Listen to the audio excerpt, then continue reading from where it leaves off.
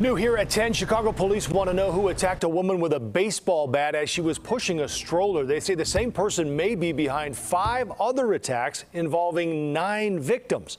In one attack, a woman driving a white sedan got out of the vehicle at Sacramento and Belle Plaine around noon and started swinging the bat, hitting the victim, as you see here.